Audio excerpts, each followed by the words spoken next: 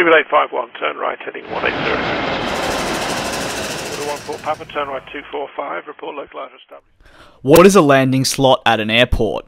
While not the most frequently asked question in the industry, a landing slot is something that is pivotal to any airline's operations, and sometimes acquiring it can be more difficult than anything else. Hey everyone, welcome to DJ's Aviation, and as you may have guessed, today I'll be discussing slots at airports. As we get the video rolling, I'll answer the very first question, that being, what is a landing slot? Very simply, an aircraft landing slot or takeoff slot is something which is granted by an owner of an airport, not an airline. The airport owner determines which airlines get which specific slot into their airport. In turn, this will allow the slot holder, say Emirates, to schedule landings and takeoffs from that same airport during a time period outlined.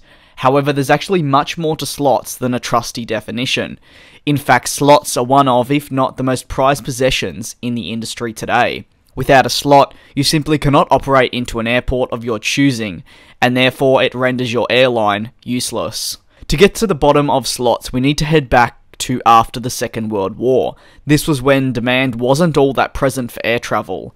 Thousands of miles of airstrips, taxiways and parking bays had been built across countries including England during the Second World War and were therefore left unattended years after the war concluded. Congestion around airports was simply not a thing back then, and airlines could operate scheduled flights into airports with ease. This didn't last long though. As Airbus were introduced to the industry, competition ramped up. Advancements in aviation were noticeable, and air travel continued to change at rapid rates. More and more people chose to fly. More airlines grew, and these airports, which were just after World War II empty, were now closing in on full capacity. It was in the 1970s when something was finally done, and the International Air Transport Association launched their worldwide slot guidelines. While slots are determined by the airport, there are various conferences each year in different parts of the world for the purchasing of slots, adjustment of slots, and in some cases, the selling on of slots. Airlines work with the airport to maximize profits by picking the best slot time for them. For example, specific times are likely to drive in more revenue than, let's say, another time.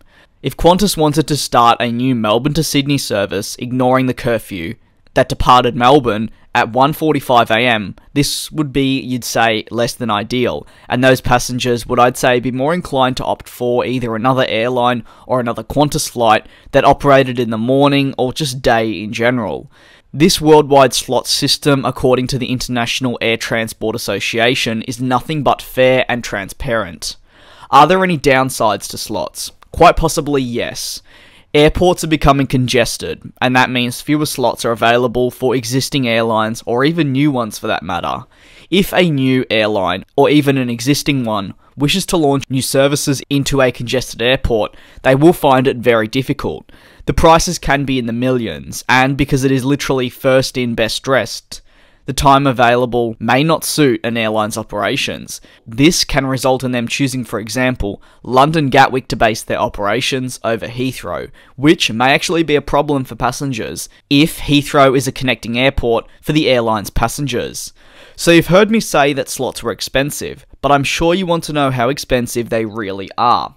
A slot into Europe's most congested airport, London Heathrow, was recently sold by the Air France and KLM group to Oman Air.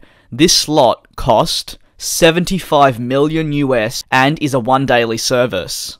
This is out of reach for many airlines, and when you look at it, $75 million is not far off the price of a decent plane to actually operate with. From this cost alone, it indicates how important correct planning of operations can be, because now you can see just how much it does truly cost to operate into an airport like London Heathrow. So, what if Oman Air wanted to jump to 2 times daily, or maybe add another flight on a 3 times weekly service into Heathrow? That is tens of millions more added on to their existing costs to do so. Slots are pricey, but they help organise congestion around airports. In addition, slots, while being good for organising flights, cannot always be a great way of getting aircraft into an airport. For example, If Emirates had a slot for 4:30 PM to 4:40 PM, but the flight was delayed 3 hours at its origin location, that essentially throws out the original slot designated. This is why we also see holding patterns. While slots are in place, if you have 50 flights arriving within, let's say, 3 minutes of each other, air traffic controllers need to place aircraft in what is called a holding pattern or stacks, where they will fly in an oval pattern while descending. Eventually they will be given permission to land, but only when it's safe to do so and a slot is available for them. If they don't want to be put in a holding pattern, airlines might opt for a different flight path, which may actually take longer, but ensure they are not put into any holding pattern. However, in a congested airport like Heathrow, that is now quite literally impossible to do.